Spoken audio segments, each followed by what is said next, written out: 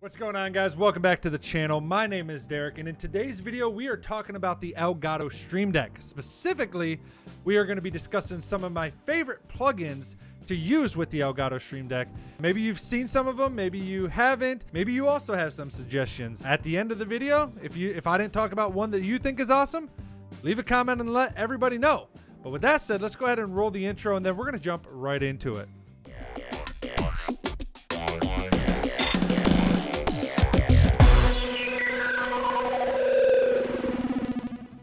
All right, guys, so here we are on my desktop, and as you guys can see, I have the Stream Deck software pulled up, and you can see my profile basically here with my different icons and stuff. And I have two pages that I use, one for its own dedicated plugin that I'm going to talk about, and then the rest that I kind of have mixed in. Let's go ahead and go through it, and I will show you guys some of my favorite plugins that I use for the Elgato Stream Deck.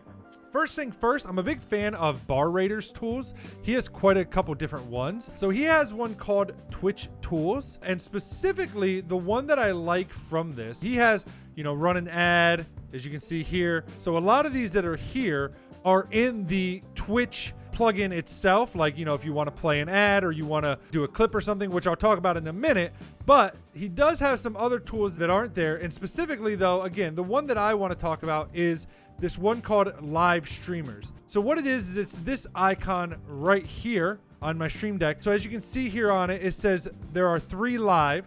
So when I click it, you can see what happens is people that I'm following, so other Twitch streamers that I'm following, if they are live when I press the button, and as you saw, it takes a moment for it to pop up, they get shown. So what can happen is when I'm finishing up a stream, whoever I have that I'm following, what I can do is I can just hit one of these buttons, one of these streamers, and I will automatically start hosting or raid that streamer. So it's just an easy way to do that. Really cool plugin. Again, that's by Bar Raider, and it's his Twitch tools, specifically called the Live Streamers tool there. But that brings me to the second one, which is the Twitch plugin itself. Oh, come on, Derek, that's a great plugin. Well, let me show you why I like it, specifically for 2 different things, and that is create clip down here and open last clip.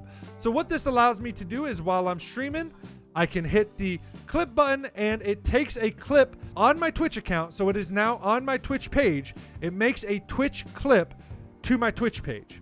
And then the open clip button allows me to then immediately press that and open the last clip. So, something funny happens in Dead by Daylight. I hit the clip button. It automatically, clips the last 30 seconds. I can then hit the open clip button and I can watch that last clip on stream, laugh with my viewers, and it's really useful because I can also then go back after stream and I can turn all of those clips into TikTok videos, YouTube Shorts, or whatever. So it's just a really cool way to quickly make a clip and open a clip without having to type anything in chat or anything else. Next, you have this Discord volume mixer. So specifically though, once you install this plugin, the Discord volume mixer, you're going to drag this icon, the Discord volume mixer, to your Stream Deck, which is this one right here. And then here in these 2 boxes, you're going to have to put in your client ID and your client secret. And obviously they have a GitHub page where to find all that information. But then you now have this icon on your Stream Deck. And what happens is when we hit that Discord icon, I need to have Discord open for it to work. So let me go ahead and open up my Discord real quick. A few inches later. What you're going to see is a second window pops up like this. So I have this button at the top right that makes me go back. Let me go back to it again. I have a mute and a deafen button up here, as you can see, that mutes me or deafens me in Discord. And then also what I have is you see all these. This is nobody in voice chat. But as people join, their profile icon will pop up here and their name, and then a plus and a minus button will appear above and below their name, which then allows me to individually turn up the volume or down the volume of individual users in a Discord call that I'm in. So let's say I'm playing Among Us with a bunch of friends. I don't have to go over to my Discord, right click, and adjust the, I can't do it, but like then normally you have the slider and I can adjust them up or down. I can just boom, press the plus or the minus button above that person or below that person's name, and then we can instantly turn them up or down by increments of 5. So that's a really cool plugin that I also enjoy, and I think is really cool and really useful if you are a streamer. So again, I said that I was a fan of Bar Raider, so I want to show these ones real quick. So Bar Raider also has just 2 tools that include a speed test and a stream counter. And literally all they do is the stream test button, or the speed test button, it makes a button, as you can see right here, on your Stream Deck. And when you push it, all it's going to do is run speed tests, as you can see that happening. And then at the end of the speed test, whenever it's done, nothing pops up on my computer, nothing else happens. It just does it in the background. And when it's finished, it's going to show me my download speed as well as my upload speed. And as you can see, when it's done, you can see my ping. I'm obviously having some internet issues, but 526 ping. My download right now is 131 megabytes, and my upload is 17.6 megabytes. That is exactly what it is useful for. The other tool in this Bar Raider set of tools is this stream counter, which is this button right next to it. And all that this stream counter does is you have your initial value of 0, or you can set it to whatever you want.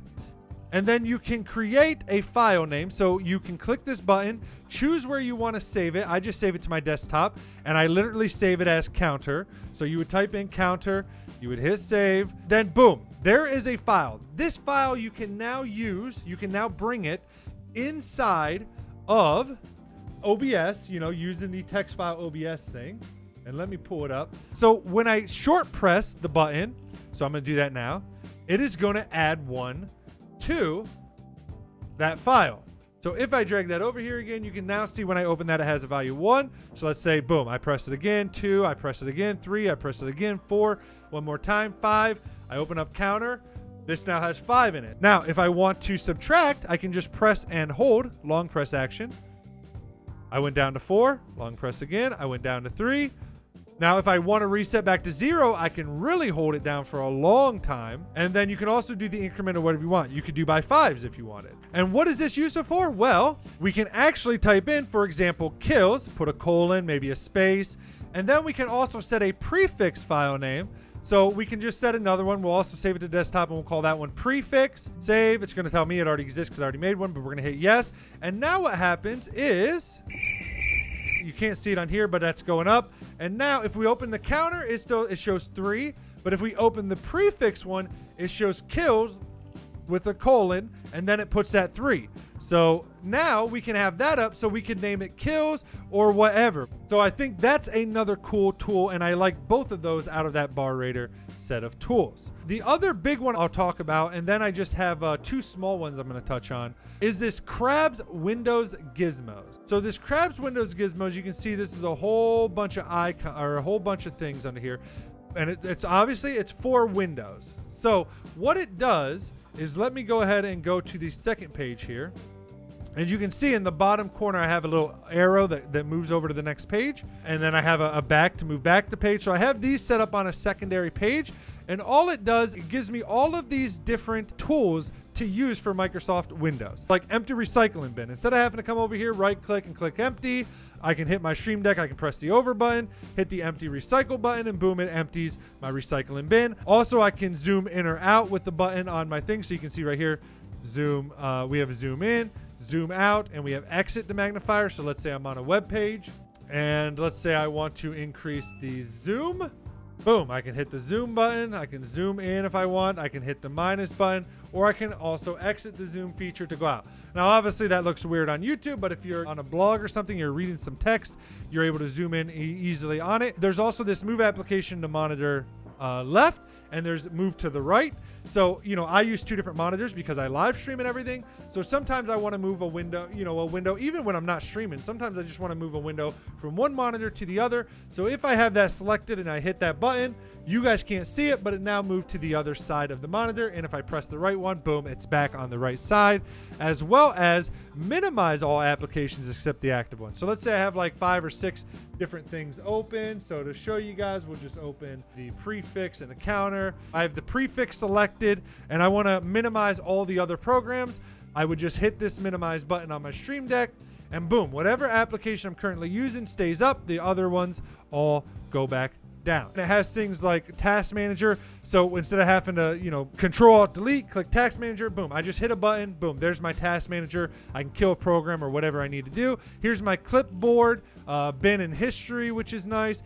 toggle desktop, basically minimizes everything you have open and just shows your desktop. Kill application, so like if I wanted to close this window, I could hit this button, or if I'm in a game and it's, you know, freezes up, I can hit that button to kill the game. Screenshot, capture part of the screen, or I can click this one to capture the full screen and save, which is also nice. And then also just an emoji keyboard. And then also down here, I have a Windows shutdown button, cancel shutdown in case I accidentally press the shutdown, and reboot my computer. That's Crab's Windows Gizmos. I really like that plugin as well. And then just to kind of end, 3 quick short ones, just real quick. There's this CPU usage one. This is by Elgato. So if we just type in CPU right here, it says CPU by Elgato. All it does literally is it just shows me how much of my CPU is currently being used. So you can see right now, 1%, 2% of my CPU is being used. You might be like, holy cows. Well, I have no applications up and I am streaming with OBS using my NVENC encoder on my graphics card, so my CPU is not being taxed. Also, if we open up our task manager real quick, you can see my CPU is a 16-core, 32-thread processor CPU. So, you know, we got plenty of space. And then 2 other quick ones is this color picker. Basically, if you just search color picker in the Elgato store, it'll come right up. But all it is right here on key press over this, it's going to show me whatever color I'm hovering. So wherever my mouse is, it's right here on this gray. I hit this. There's the hex code for this color. On this red of the Stream Elements SE Live, I hit that, or I guess it's orange. It's FF3B07. It's a really cool tool if you just need to get like, hey, what color is this?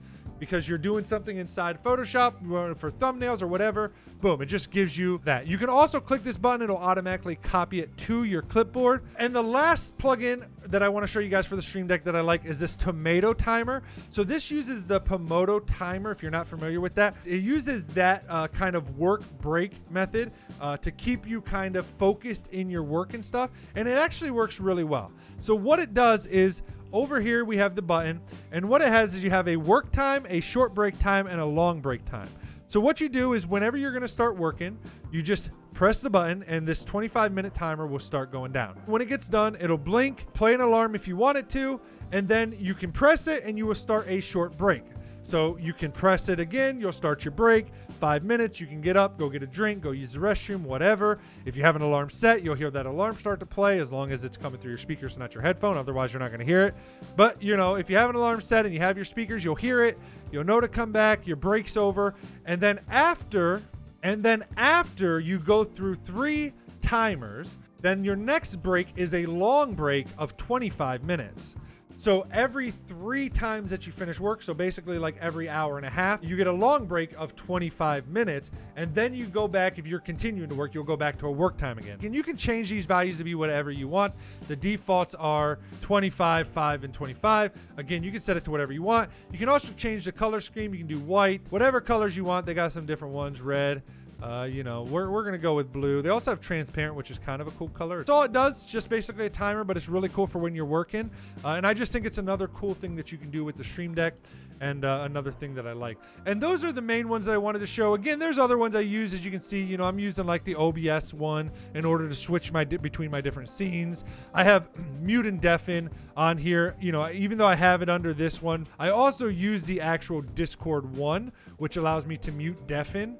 And you can also set up like voice channels and stuff that allow you to press that and go right into a voice channel, which is kind of cool. So a couple of the bigger ones and then a couple of the small ones that I use. But hopefully this video, you know, maybe I showed you some plugins you didn't know existed for the Stream Deck, or some other uses for it that maybe you didn't know. Also, I would love to see if there's any plugins you guys use and would recommend. But these are the ones that I like. These are the ones I find that I use all the time. If you guys have any other tips or tricks with the Stream Deck, would love to hear that as well. If you guys like this video, make sure you hit the like button below. Also, don't forget to hit the red subscribe button below. That way you guys get notified when I post new videos like this one. I do a lot of help videos like streaming tutorials, videos like tips and tricks for streaming. Also do a lot of review videos for tech like cameras, microphones, Stream Decks, Beacon, all kinds of stuff like that we do. So make sure you get subscribed to the channel. Also, I stream over on Twitch myself. If you ever want to pop over there and ask me any questions or have any suggestions on content that you'd like to see, you can either leave a comment or hop over to the stream and talk to me there. The best way to get to any of my socials, any of my streams or anything is just to visit my website, omgitsderek.com. And then all my socials are listed there, as well as my live stream and all of that. So again, hope this video helped you out. Hope it gave you some ideas for some things you can do with your own Stream Deck. And until the next one, peace out, everybody. Later, nerds.